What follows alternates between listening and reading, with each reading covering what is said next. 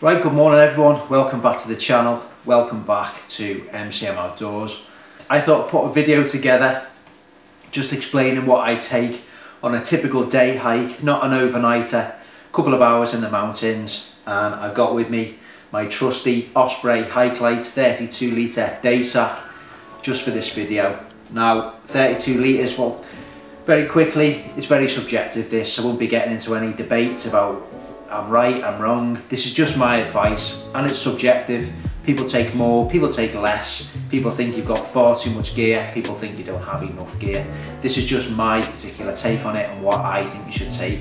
The video is aimed at complete beginners, but if you're a seasoned hiker, maybe if you watch it, you might learn something new, which is great if that happens. So let's get on with the video.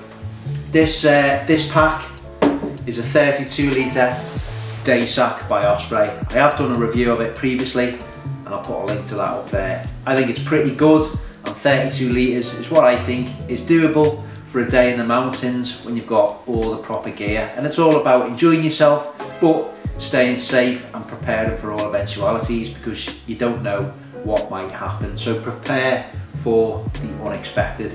Now if I was arriving, got to the mountains, depending on what season it is, I might take more or less. Obviously winter, you're going to adjust your kit accordingly and have lots more warm gear with you and fluids, because you're going to be out there potentially for longer, and you've also got issues with darkness and less daylight and stuff like that. But if I'm arriving at my location, let's say for argument's sake, it is summer, late spring, summer, this is the pack I'll be taking with me. I'm going to go through this in no particular order, but I've got it packed as in how I would pack it for a day out in the hills. Some packs you can get access inside through a side zip, which is a lot easier, lots more convenient. However, this is a top loading rucksack with a draw pull, keeps the snow out, keeps the elements out, and I'm working with what I've got on this. So we'll start with the sides. First of all, in these elastic side pockets, I've got with me a trusty flask. And in the other pocket, a 1 litre SIG bottle. Always make sure you've got enough fluids for your hike. At a very minimum, depending on how far you're planning on going, I'll be taking a litre of water. I would normally take 2 litres for a day out in the mountains. People might say you need more or less, that's just what I take. I find I've normally got a little bit left over if I'm taking 2 litres. Most rucksacks nowadays are hydration bladder compatible, which means that you don't have to take water bottles or water carriers. You can just use the bladder, slide it down the back pocket in the rucksack itself, and then you've got a bit of a hose which comes out over one of the straps, and it's a lot more convenient. You can take on water as you're walking, you don't have to stop, take your lid off and have a drink. You can do it on the go. Personally, I'm not in a rush when I'm out in the hills. I like to stop, sit down, take my time, taking all the scenery, so it's no bother to me to take these flasks.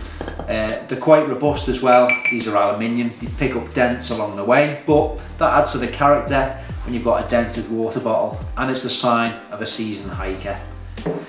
Some people like to take hot drinks with them, so you can take a vacuum flask. This is very old, it's by Primus, but it's lasted well, and it's got one of the push button operations, so you don't have to screw on and off. It's nice and easy to get your fluids in and out. Some people love looking forward to a hot drink on the hill, and if you've got little ones with you, it might cheer them up having a hot chocolate or things to make a hot chocolate. I'll go into that later because I've got a little stove with me in this one. But yeah, a nice warming drink. You know, sometimes people think it boosts morale. You feel a lot better, you know, you might be cold. Some people who are not used to hiking for hours in the hills, you sit down, have something to eat, have a hot drink, you feel better, you've got a new lease of life, and you're ready to go again. So that's my tips, fluids, water, whatever you want to bring, at least 2 litres I normally take. Flask if you so wish to have hot fluids. You can see on this pack here, I've got a pair of gloves. In winter, these are very much an essential. In summer, it can be really cold on top. Do not underestimate the effect of wind. The weather conditions down at valley level might be very, very different up on the summit, and you are going to wish that you had some gloves with you. Your hands can get really cold and really uncomfortable if you're not careful. So always have a pair of gloves with you on a hike.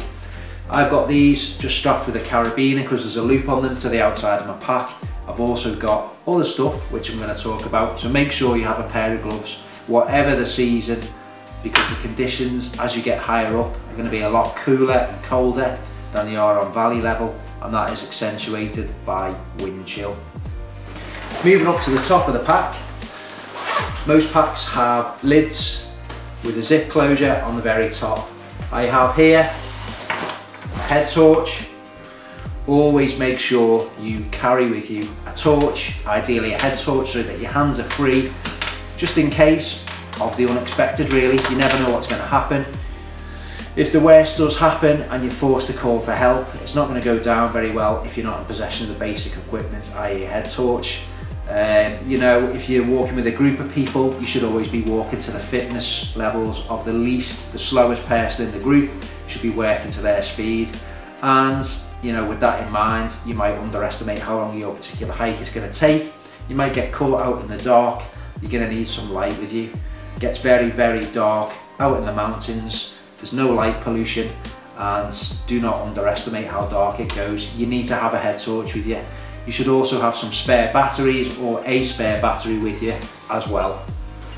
Still in the top compartment of the pack, we have an emergency foil blanket. These are really cheap and they're really light. Again, there's a lot of theme here about planning for the unexpected. Things can go wrong really quickly in the outdoors, and whilst it is a fun activity and something that you should be enjoying and not looking for the worst case scenario, you should always plan for that eventuality. If you don't have it, you can find yourself in a lot of trouble. There's a video on Snowdon, it's about 6 months ago. There's a group of lads climbing a seemingly innocuous slope, just with a bit of snow on the ground, not a very steep angle at all. One of them slips, he hasn't got an ice axe, he carries on, his momentum and his body weight carries him, he picks up speed and he's gone over the edge. He's found by his friends around half an hour later, and he's got significant injuries. He's incapacitated with very serious injuries to his spine and his pelvis.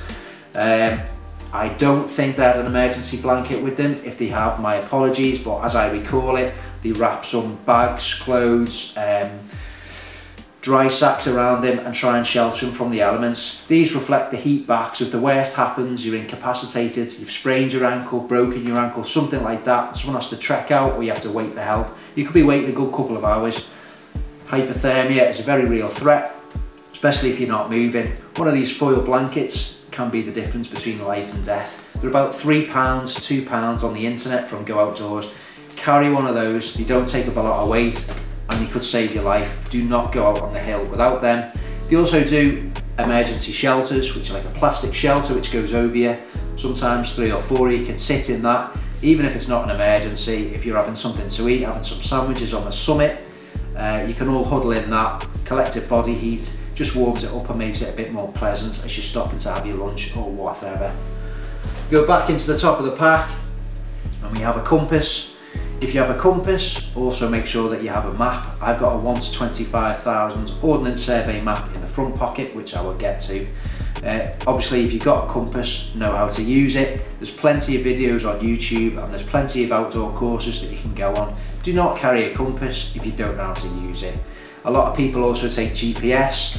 Obviously, bear in mind that you shouldn't just be relying upon that. You should always know how to use a map and compass. GPSs can fail, you can have problems with the software and the batteries can run out. Also, a lot of people use the mobile phone. Whilst that might seem like a good idea, once again, if you don't have any spare batteries or you haven't got a power bank, I'll come to that, you can get stuck out. So don't just rely on phones, GPSs, always have a compass and a map, and more importantly, know how to use it. See if there's anything else. I've got a packet of trusty tissues. I get hay fever in the summer and I get a sniffly runny nose in the winter sometimes. Again, just handy to have a little packet of Kleenex or tissues with you in the front of your pack. Nothing else in the top. We go to the front packet now. Okay, so this is accessible with a little ring pull there on the zip. And on the subject of maps, here's a 1 to 25,000 OS Explorer map of the English Lake District. I've just pulled one from the shelf behind me. Like I say, once you've got an OS map, research your route beforehand, have it marked on here in pencil if you so wish.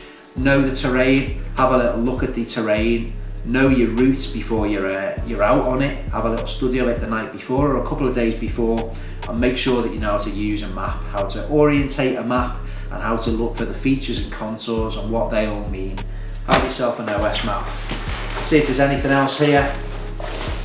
There isn't, but I would normally have things like sweets, little snacks, energy bars in there. If you're walking with a partner or a friend, you can keep your rucksack on your back. They can go into this zipper for you. You know, if you want something to eat, a quick snack and things to be easily accessible.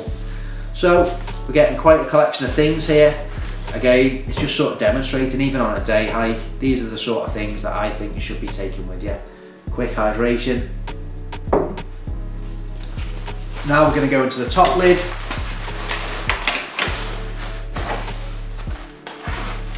I have in here, I have asthma, which is exacerbated by hay fever, and certain pets give me allergies. So if you're an asthmatic, you've got a history of asthma, bring an inhaler. You don't want to be stuck out on the hill without an inhaler. You do not want to be having an asthma attack with no access to help when you're hours away potentially from your medication. That goes for any other medication that you require. Make sure that you have it with you. I always carry a strip of painkillers, you know, just in case you get a headache. You never know. Again, it's planning for the what if. 9 times out of 10, you won't need them. I've got some lip balm here. If it's very windy, it can sort of sap the moisture from your lips and your lips can get very dry, especially in summer. Carry some lip balm. A lot of these have sun protection factor in as well. It stops you getting dry and cracked lips. On the subject of sun, like me, if you're a little bit follically challenged, you would have a hat on, even when it's grey and cloudy. The UV rays can be quite strong and it's quite thin, isn't it? The skin on your scalp, you need to be protecting that. So if you haven't got a hat on, make sure that you've got some sun cream. These are just some cheap ones from Aldi. This is factor 50, pretty much total block. Get some of that on, even where your forehead's exposed. Use some sun cream on your ears, on your nose, because you can really get caught out by the sun in the mountains. If it's summer, I will invariably be wearing a cap just to protect my head that way. But again, a little bit on your nose and the tops of your ears doesn't go amiss. So carry some sun cream there with you as well. That is it for the top pocket. We can now go in to the main body of the rucksack. And first things first, easily accessible, number one, on the subject of being safe, a first aid kit. These are quite cheap, you can pick them up online. Most outdoor shops do them, they have everything you need. This one's got a waterproof zip and it's made by Life Systems. But that is first in the top of my pack. If I open the pack, the first aid kit is there to hand. If I'm not opening it, someone else does it. They don't want to be rooting around for a first aid kit. If you've got some kind of serious cut and you're bleeding, losing blood, you don't want to be faffing around looking for something to stop that bleeding. You want it easily accessible, easy to hand, and you don't want to be rooting around for it. First aid kit in the top of your pack. I've got a wind cheater. This one's made by Montan and it weighs next to nothing. Really lightweight, it packs down really small, as you can see, in this little stuff pouch. Like I say, the wind chill effect, even on summer days, you can start to lose heat. So if I put this on, that stops that from happening, and that takes no weight whatsoever, or next to no weight in your pack. It packs down really small as well. It can mean the difference from being comfortable to being very uncomfortable, even on summer days when there's a lot of wind and wind chill is present. Moving on, we've got our main substantive waterproof. If it's not raining on the start of your walk, it might be as you get higher up. Again, just have that near the top of your pack, because if the weather is changeable, that's something you might be putting on or taking off as conditions change. So, waterproof jacket there. This is an insulated pouch by a company called Valiant Peak, and it just keeps this warm. A power bank. People take a mobile phone and a lot of people rely on it. Like I've said, you shouldn't be doing that, but if you do, which you shouldn't be, make sure that you've got a power bank. This is quite a high capacity. I can get about 3 charges for my mobile phone out of this. It's got a big lithium polymer battery on it. One thing to bear in mind is that lithium polymer batteries do not like the cold. It saps the energy out of them really quickly. Hence, if I take this pouch, it's got some down insulation inside, some synthetic insulation, and it just protects the power bank from the cold. So if you're stopping for lunch, plug your phone in, put it all inside this, leave it for 15 or 20 minutes on a fast charge. It's going to get your phone up to a decent charge level. Obviously as well, do not forget your cables. If that is the case, you don't want to bring a power bank and then realise that you haven't got an actual cable to charge your phone up. Moving down the pack, I have this in a dry bag. Put spare clothing and spare gloves and a hat in a dry bag. If it's raining, it's always nice to have a warm and dry pair of gloves, a warm and dry hat, and some warm, dry clothing to put on if the conditions take a turn for the worse. So in this particular one, similar to what I've got on now, I've got a buff, which is a cylindrical tube of material. You can pull that over your head, cover your face, all the way up to your eyes. You can wear it as a hat. There's all different types of configurations. You can use that fabric to keep yourself really warm. I've got a spare pair of gloves. These ones are by Berghaus. Nice and thin and light. They don't take up too much room. They'll be nice and warm and dry if you've got cold hands. If your main pair get absolutely saturated, it's always nice to have a warm and dry pair to put on if you've got really cold hands. And I've got a merino wool hat. Again, it'll be in the dry bag so it's nice and dry. If you've been trekking, hiking from the car and your hat's really wet, you've got a nice dry one to put on to keep you nice and warm and protected. Moving further down the pack, we're nearly done. Again, another dry bag. We'll open this one up and see what's inside. We've got some spare clothing. This is a spare fleece top. Again, if you get uncomfortable, you get into difficulty, you need some warm, dry clothing to take in case of emergencies, or if you're just feeling really cold and uncomfortable. Inside this one, I've got an insulated down jacket. This one's made by Montan, and it's very, very warm. It's got synthetic down inside, kills the wind, and it is really, really warm. I'll take that while camping. You don't have to spend a lot, get yourself into Decathlon. There's some really budget friendly types. Squash them down into that dry bag and it stuffs down really small and compact. It doesn't take up much room at all. But again, this could be a lifesaver if the worst happens and you're static, losing heat, getting really cold, waiting for help.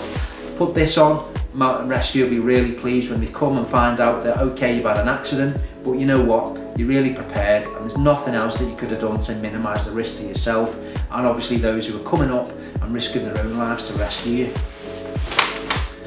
We'll keep going, we're nearly done. Now, I like to take on day hikes, and this is an optional part. I consider most of these things essential, okay? But if you've got little ones with you and you want to make your hike a little bit more of an adventure, something a little bit more memorable, I like to take a little stove to make a hot drink or heat up some water for maybe a dehydrated meal, make up a packet pasta, you know, the dehydrated pasta meals you can get. And I've got a little stove. This one is made by Eiffel Outdoor Equipment. I've done reviews on this stove previously, but it's small, light, it's got a low centre of gravity, stays low and compact to the ground, and it works well in cold weather. The link to the stove is here. So I carry a little stove with me, a small gas bottle, and I've got a titanium cup. Inside this titanium cup, which is stored in its own mesh carrying pouch, I'll just look in the lid. I've got a little sachet of coffee. Now, obviously, depending on what you drink, just take the little powdered sachets with you. You can get Vimto, you can get soft drinks, you can get hot chocolates. If you've got little ones with you, they're going to get a lot of enjoyment out of sitting around, watching the mum, the dad, whoever, making a nice hot drink on a stove. It's going to mix things up for them, make it really exciting and interesting, and the little ones will really enjoy sitting around as you fire up a hot chocolate, and then they're going to really enjoy drinking that whilst they're having a snack. Keeps the little ones happy, keeps the grown-ups happy, and everyone's enjoying the day out in the glorious fells. Some final things which I just take, I've got in this plastic container, it's a light my fire, it's a ferrocerium rod, and I would just use that for lighting the stove, getting the stove lit, and a titanium, weighs next to nothing, long handled spoon, because if I'm taking a boil in the bag meal or a rehydrated meal, and this is optional, don't forget, you're going to want to get in the pouch without getting your hands messy. So these long handled spoons come in really handy. That is it, folks. If I've missed anything out of this, please don't give me too much of a hard time. I've tried to think of everything which you could possibly need. If you're going up in winter, I don't think most beginners will be doing that, but if you are, make sure you've got spikes, crampons or an ice axe and you know how to use it. Most beginners will not be going out in winter conditions on their own for the first time. You might think this is a lot, and a lot of this stuff will probably be redundant, and it's just on the off chance that things go wrong, you injure yourself or someone in your group injures themselves and they are immobilised and you have to wait for rescue, mountain rescue. It ain't going to happen in 10 minutes, folks. Do not assume there's going to be a magical helicopter appears out of the sky just to airlift you to the nearest hospital. You could be in that position for 3, 4, 5 hours, depending on how far away you are, how remote it is, how bad the weather conditions are. So you need to stay warm during that time in which you're waiting for rescue. So let's help our mountain rescue out. Let's go up there fully prepared just in case. Touch wood, I've been walking in the hills for 25 years and I've never had anything serious happen. I was always taught to plan for the worst case scenario, that just in case. And if you're prepared, it makes things go that much more smoothly in the event that something does go wrong. I hope you found this video useful, and yeah, if you got any suggestions for me, let me know in the comments below. I'll reply to everything, and if you've got any criticism, keep it constructive and helpful, and I'll respond to that as well. So go and enjoy the great outdoors. Like I say, we've all been cooped up for a long time now, and I'm expecting a bit of a boom for people going out walking in the hills and mountains. I hope this video has been useful to people who are just starting out, maybe some people who are a bit more experienced. If you've got any value from this video, hopefully you have, please give it a quick thumbs up.